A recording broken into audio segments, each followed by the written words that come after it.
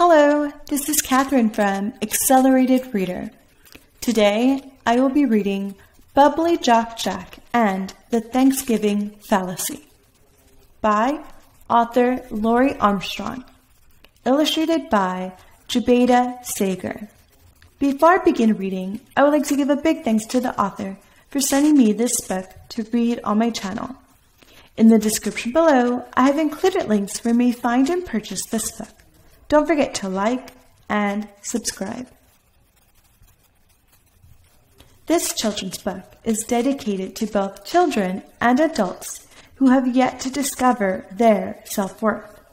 Through struggles, judgment, and doubt from others, may Bubbly Jock Jack leave you feeling inspired, strong, and capable. Realize you have your own unique talents and direction. You always have. There once was a wild turkey that lived on a farm. It was the only community farm in the small little country town with acres and acres of rolling hills and pastures. Bubbly Jock Jack was a wild turkey, and he followed Farmer Craig around the Cluck Cluck Farm on sunny days, rainy days, and all the days in between. Jack lived at the farm with his family and friends in the turkey forest, located amongst the mature oaks and sycamore trees. Since wild turkeys inherited bad eyesight at night, they slept in the trees to protect them from predators that roamed the farm. There were coyotes and mountain lions that traveled down from the mountains at dusk and onto the farm. Luckily, no animal was ever harmed. Farmer Craig and his family migrated from Scotland many years ago, and this traditional Scottish family called the male turkeys by their rightful Scottish name, Bubbly Jocks. They were especially attached to the well-loved turkey, Bubbly Jock Jack. Jack followed them around on the farm when they carried out their duties. The farmer's children, Bree, Larry, and Carson, would perform their daily farm chores, and Jack would make their rounds with them. "Come now, Bubbly Jock, it's time to collect the eggs," said Larry. "Gobble, gobble," was all Larry heard, but in Jack's mind, he was saying, "Here I come." It was only 2 days until Halloween, and every local in town knew the Cluck Cluck Farm had the best selection of pumpkins and the spookiest corn maze this side of the Sierra Mountains. Bubbly Jock Jack was excited when he heard the visitors drive into the farm's parking lot, the tires spinning the gravel, making it rather dusty when he frantically waddled and spun his quirky, jerky head around, trying to find Farmer Craig.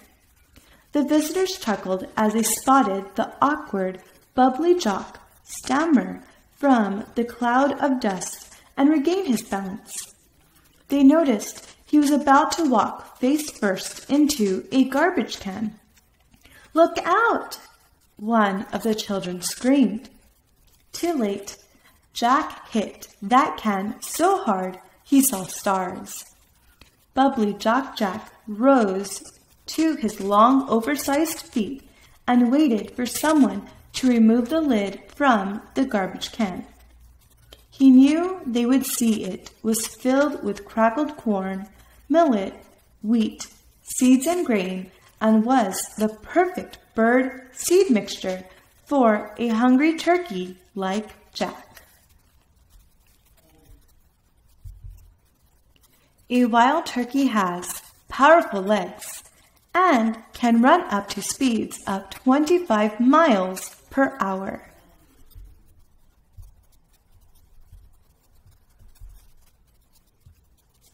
He pecked at the side of the can with his beak. It made a loud tin sound that made everyone in the parking turn around. A little girl with bright red hair and freckles ran to Bubbly Jock and got down on her knees. "What is it, little guy? Are you hungry?" Jack pecked on the can again and again, until the little girl pulled off the lid from the large tin can. She rose on her tippy toes and reached into the can, grabbing the large white scoop, accidentally flicking some of the seed into Jack's eyes. "Gobble, gobble," Jack cried, but his turkey brain really asked, "What did you do that for?"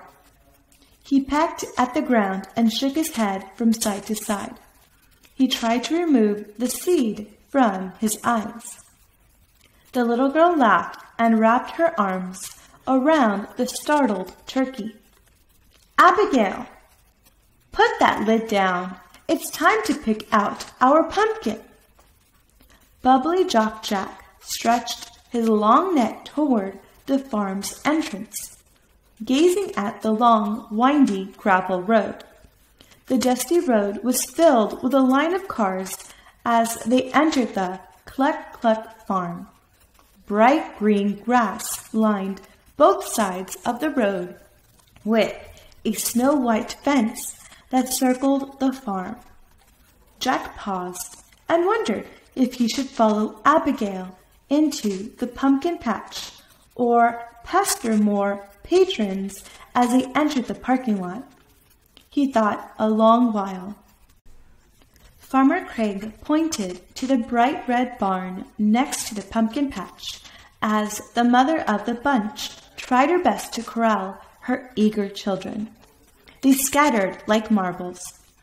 "Please take a look around. We have fresh organic produce for sale in the barn, and the flower field is open for picking too." "Thank you. We will take a look around, but our goal is to find the perfect pumpkin today," said the frantic mother. Farmer Craig continued to greet the farm visitors as Bubbly Jock stood at his side. Happy visitors gazed as far as their eyes could see.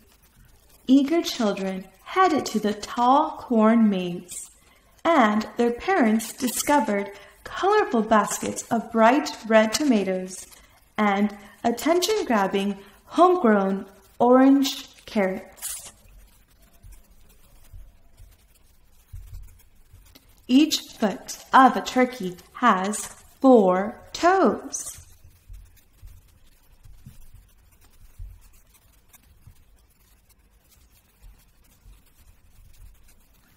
A juvenile male turkey is called a jake.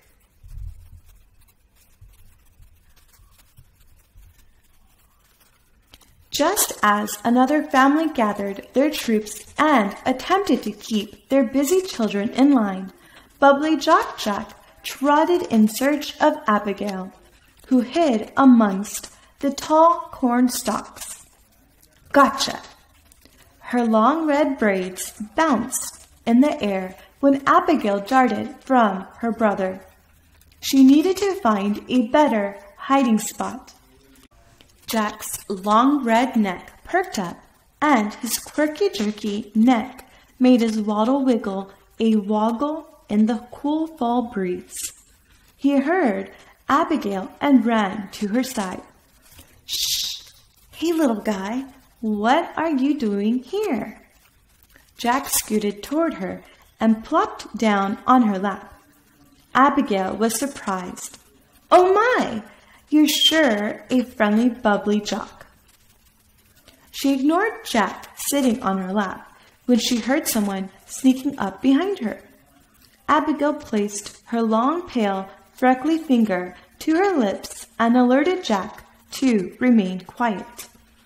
She realized it was not her brother, but her friend from school. "Penelope!" Abigail jumped up from the dry hay as Jack flopped to the hard ground. He was annoyed and surprised. His thoughts went back to being told to keep quiet, but now she was screaming louder than a morning rooster. He thought the entire Cluck Cluck Farm must have heard her loud outburst, "Gobble, gobble," when Jack was really trying to express who is Penelope and what makes her so special. "Hi, Abigail. We are picking out our pumpkin today, too. We can't stay too long because my mom found out I didn't finish my English homework." The giddy girls wrapped their arms around each other and jumped up and down. Suddenly, Penelope noticed Jack. "He's so cute. Did he follow you in here?" "I think so. I was feeding him in the parking lot, and then he followed me into the corn maze." "Too bad. He's going to be the main course for Thanksgiving dinner." Penelope laughed at her remark, but Abigail didn't think her cruel comment was deserving of a giggle. With a rather sad expression on her face, Abigail looked down at Jack and noticed his eyes were larger than usual, almost the size of a jumbo marble. "Penelope, keep it down. I think he heard you." Bubbly Jock Jack ran away in pure terror. He shook his wobbly head, trying to remove the disturbing thoughts of what he had just heard. He had so many questions inside his head. Could this be true? Am I doomed? I thought the Cluck Cluck Farm family loved me. His thoughts ran as fast as his long noodle-like legs. He ran past the honey stand, the corn maze ticket booth, and straight for the turkey forest. Jack was huffing and puffing with a horrible vision inside his head.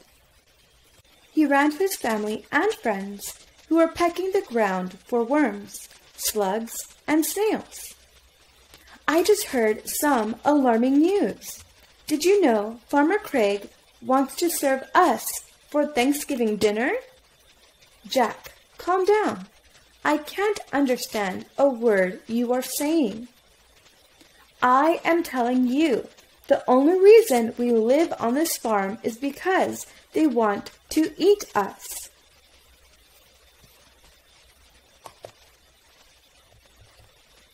A juvenile female turkey is called a jenny.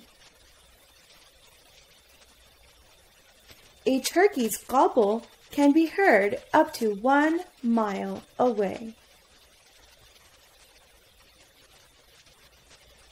"Jack, Jack, Jack, you are being silly. Where did you hear such a silly tale?" "I overheard a little girl in the corn maze today. We are the main event." "Nonsense. We have lived on the farm for 2 years, and not one of us has been eaten for dinner. Stop this foolish talk. You are frightening the poults."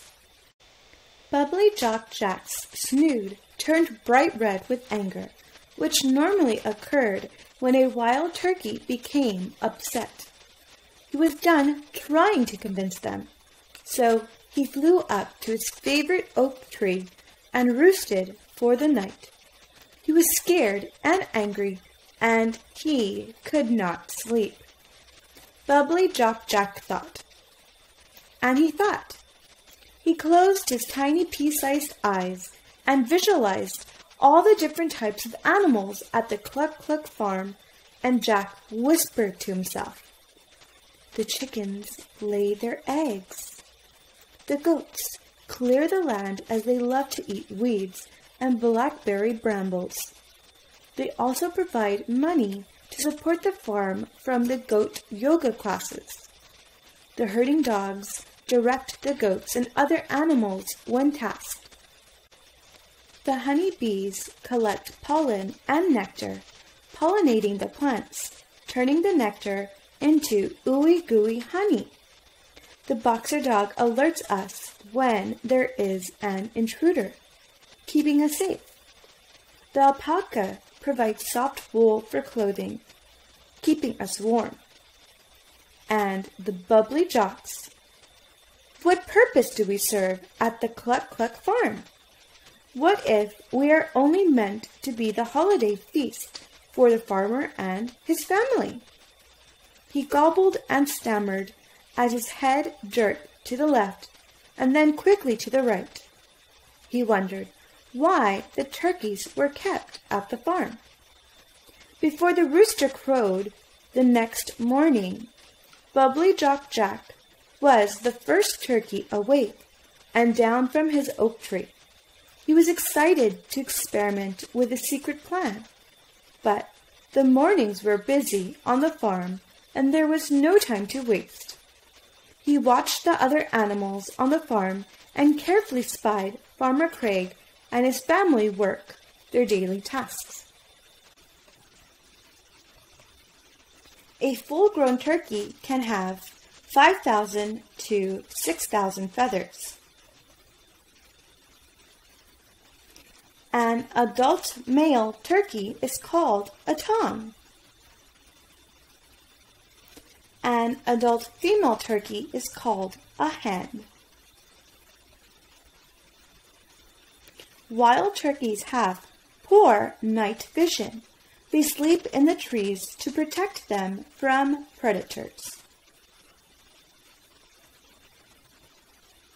He watched them like a hawk, his eyes glued to their every move. Bubbly Jock Jack watched the Cluck Cluck Farm family gather the farm fresh eggs, collect the soft wool, and task the cattle dogs to herd the goats. He also noticed Bandit the boxer dog bark loudly when a stranger approached. He chuckled at the goat yoga class, filled with newbies and regulars. The baby goats leaped from back to back of the yogis, men or women who practice yoga, on the yoga mats. He knew when Pam and Kayla were teaching goat yoga at the Cluck Cluck Farm, classes would sell out, but he wished they used turkeys instead of goats. Jack seemed especially amazed with the honeybees. He wished he could fly as far and as fast as the honeybees as they pollinated the fruit trees, flowers, and vegetable garden. He knew their natural duty was to pollinate the flowers and produce at the farm. Jack watched the busy bees transfer pollen and seeds from flower to flower, which fertilized the plants so they could grow and produce food. The wise turkey knew how important other pollinators are, too, such as the butterflies, bats, birds, and beetles. There was a rush for pumpkins as Halloween was only 2 days away. The Cluck Cluck Farm was buzzing with activity, and it was a long day for everyone at the farm, especially Jack. He went to bed early that night and slept well. He was excited to put his brilliant turkey plan to work. The brisk morning arrived, and Bubbly Jock Jack wasted no time putting his plan into action. He spotted Farmer Craig near the chicken coop and scampered to the coop, bumping a startled hen off her egg. As the hen toppled over, Jack apologized and grinned. "Please let me sit on your egg until Farmer Craig arrives. I'll explain later." Mother Hen clucked in disapproval when Farmer Craig entered the chicken coop. The troubled farmer walked toward Bubbly Jock and twisted his neck when he jerked it back with a strong force.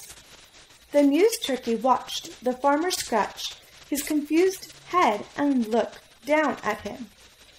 "What sort of trickery are you up to now, Mr. Bubbly Jock?" Jack looked at Farmer Craig with such a sinister smile that the reluctant farmer took a step back. "Down, Jack. Off." A wattle is the loose skin area under the beak of a turkey. Do not confuse the word waddle, which means walking like a duck, or turkey.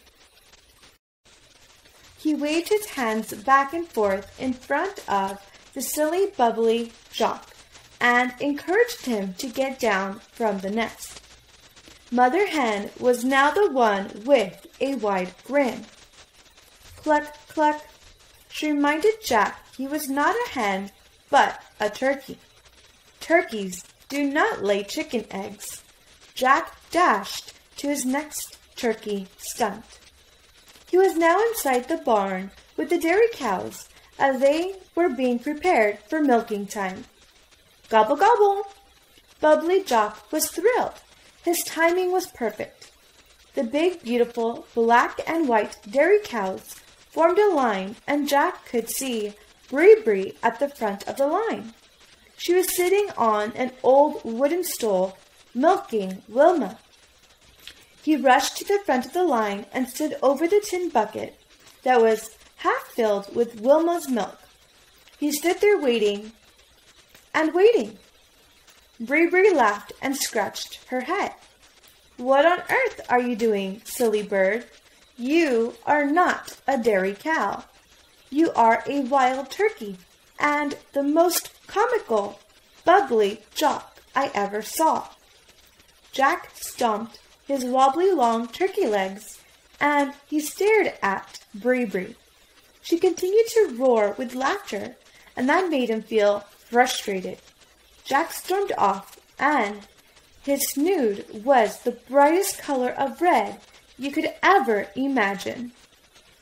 Feeling more determined than ever, Jack decided to continue his plan and join the honeybees hard at work. The bees were buzzing and humming, busily flying from flower to flower. Jack tried his best to imitate their active habits.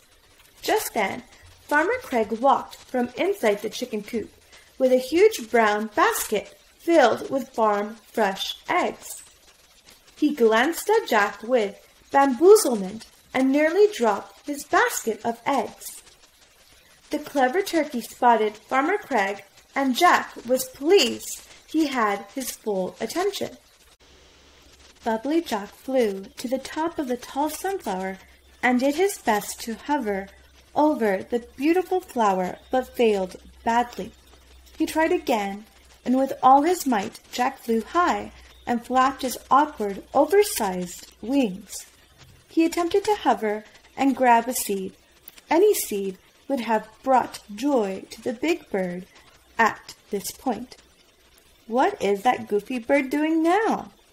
He is not a honeybee, he is a wild turkey. Jack would not give up. He continued and tried to remove seeds from the flowers, but after several efforts, he fell to the ground with exhaustion. Gobble, gobble!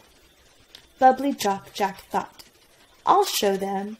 I will pretend to be a hungry goat and clear the farmland of weeds. I will show them my self-worth. Then they will not eat me." The goats grazed at a far-off location on the farm, and Bubbly Jock Jack wasted no time. He ordered the herding dogs to bark the goats toward the front gate. He waddled toward the hard-working dogs resting under an apple tree and tried his best to explain his genius plan to them. Jack told them he wanted the goats herded to the front of the farm where Farmer Craig would see him hard at work. A group of turkeys is called a rafter of turkeys. A wild turkey can fly up to 400 meters, 1/4 of a mile. The silly turkey jumped into the middle of the dog pack and barked, which was really a gobble. He nudged the goats and scooted them to the front of the farm with the dogs. His plan worked, and the hungry goats slowly moved together where Farmer Craig stood. A crowd of visitors formed at the farm, and all heads turned toward the barking and gobbling on the field. There stood Bubbly Jock Jack with the dogs, barking, and continuing to nudge the goats along the front fence line. A tall woman wearing a floppy straw hat leaned down toward her son and whispered in his ear, "Do you see that wild turkey? He has forgotten who he is. He seems to think he is a herding dog." The boy laughed, and the small crowd grew large near the fence. The people were puzzled, as they had never seen anything like this before. Farmer Craig approached the group with just as many questions as everyone else. He listened to the people talk about what they had just seen. It is out of character for a turkey to herd animals. Do you suppose he is worried about Thanksgiving next month? Maybe he knows he is on the holiday menu. The people laughed as they realized there was no possible way a turkey could be that smart. Or could they have underestimated the wits of the special Bubbly Jock? The farm guests looked to Farmer Craig for an explanation, but he was not willing to share the obvious answer once it hit him. He smiled and shook his head when he realized Jack wanted to prove his self-worth on the farm. The farmer understood. His feathered friend may have overheard the dreaded outcome for many turkeys over the Thanksgiving holiday. But not all feasts are the same. Bubbly Jock watched the farmer walk away, and he hung his long, wiggly-jiggly neck, thinking his plan failed again. Jack flew over the fence, past the crowd, and toward the turkey forest. Along the way, he stopped at the vegetable garden to eat some snails and slugs that were eating the vegetable leaves. Jack was feeling defeated, but he would not give up. Farmer Craig understood why Bubbly Jock behaved that way. He knew Jack's antics were to prove he served an important purpose on the farm.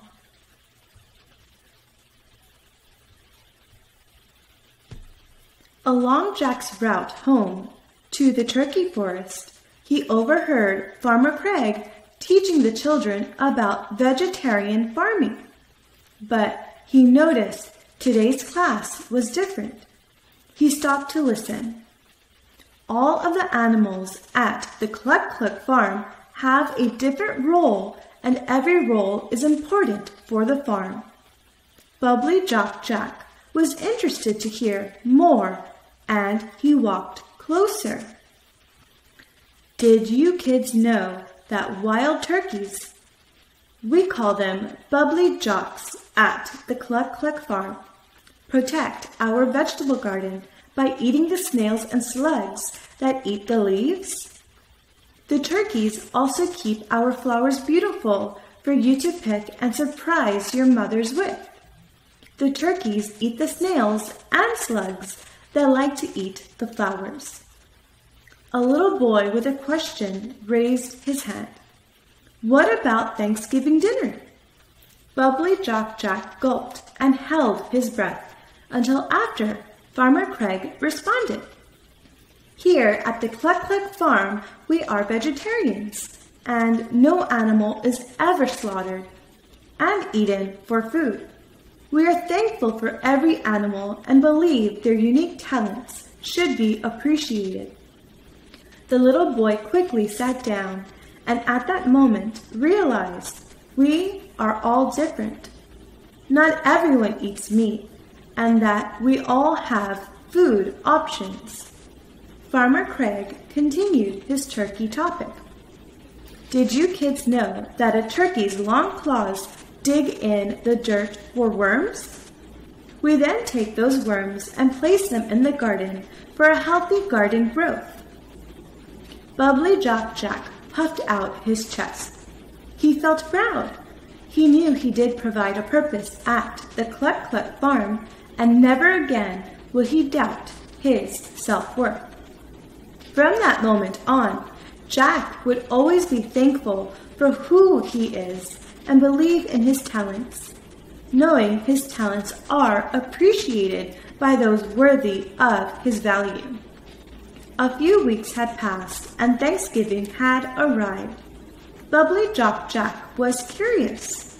If the Cluck Cluck Farm family did not eat meat, what did they eat at their holiday dinner? The smell of fresh biscuits filled the air. He waddled to the family's dining room window and stretched his long skinny neck to peek inside. He saw Farmer Craig and his family sitting down at a long wooden farm table, holding hands. There, in the middle of the table, sat a shiny silver platter with a tofurkey roast, front and center. The tofurkey was a meat substitute made from soybean protein, and Bubbly Jock Jack could not have been happier. He smiled at Farmer Craig when he glanced at him gazing through the window. The farmer smiled back and spoke these wise words. "Cut me a slice of turkey," said no vegetarian farmer ever. Turkeys are the most hunted of all birds in North America.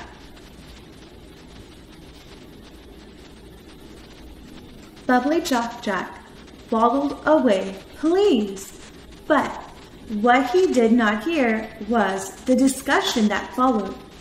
They would no longer be milking cows or collecting eggs. They would also be adopting some pigs. The Cluck Cluck Farm family had big changes for the future. To be continued. Thanksgiving in the United States occurs on the fourth Thursday in November. The end. Thank you for listening. Don't forget to like and subscribe. In the description below, I have included links where you may find and purchase this book. Stay tuned for the second upcoming book in The Adventures of Bubbly Jock Jack book series. If you enjoyed reading this book, please, I ask one small favor. Would you be kind enough to ask your mom or dad if you could write a brief review on Amazon? I promise it will be quick and painless. Reviews are very important for authors as they help authors create more books for you to enjoy. Thank you so much for reading and for being a part of Bubbly Jock's journey. I could not do it without super readers like you. Please be sure to visit my website and download free Bubbly Jock Jack activities. Watch real-life wild turkeys starring in their own turkey music videos, and possibly be inspired to write your own book. Schools, teachers, and parents can schedule book visits, download turkey activities and trivia for their students and children too. If your child would like to learn how to be an author, I would be happy to reach back and share my writing tips. The next page provides thought-provoking questions for children. Author Lori Armstrong. Never forget that your imagination is powerful. Maybe you would like to be a future author someday. 1. If you could give the book another title, what would it be? 2. Which characters would you like to meet in real life? 3. What do you wish was different about the ending? 4. Would the book make a cool movie, video game, TV show? 5. What is one thing you would ask the author if you could talk to me? 6. What do you think the author wants readers to remember most from this book? 7. Was there one big lesson you took away from this book? I love my fans, and so does Bubbly Jock Jack. You can download these questions at my website, www.authorloriarmstrong.com. Have fun with it. Would you like to ask me any questions? Please ask your parents first. You can email me at contact@authorloriarmstrong.com. Before you go, I am thrilled to share and support the following platforms with your parents and teachers. Please ask for permission first. Each platform is unique and worth checking out. Feel free to pause this video so that you can check out these links for animal sanctuary platforms, plant-based platforms, and a vegan recipe video. Thank you for listening. Don't forget to like and subscribe.